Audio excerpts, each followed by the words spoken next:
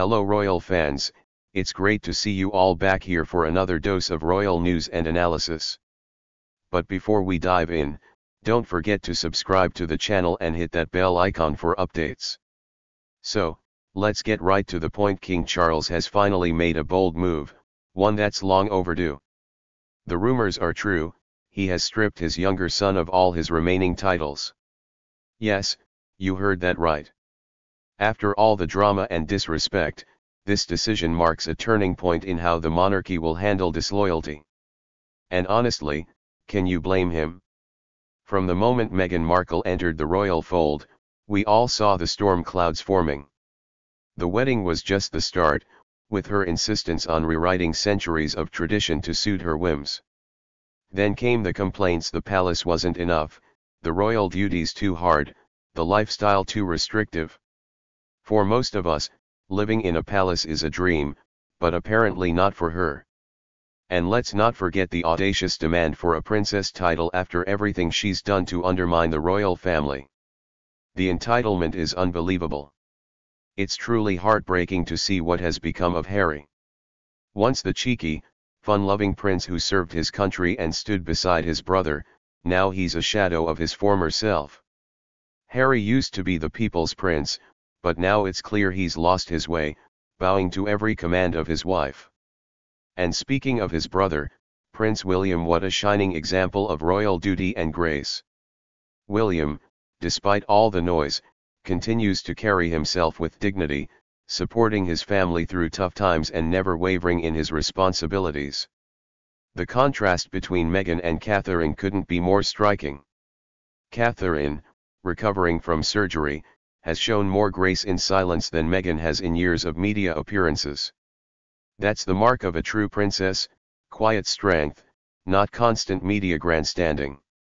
King Charles's decision to strip Harry's titles must have been painful. After all, this is his son.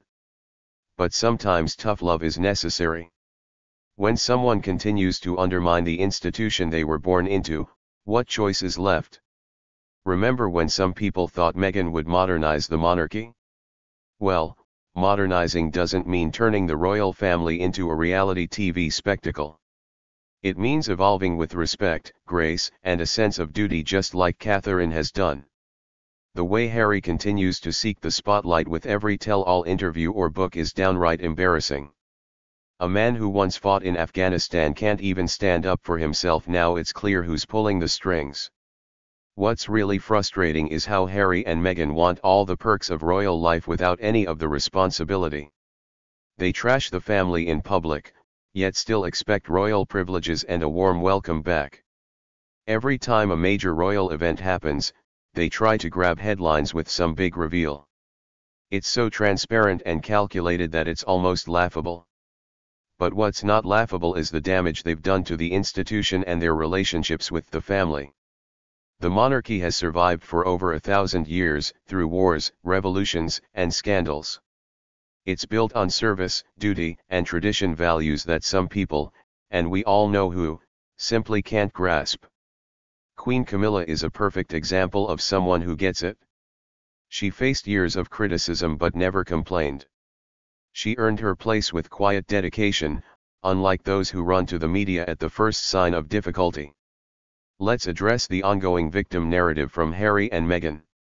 Living in a palace, with all the wealth and privilege in the world, is hardly a struggle.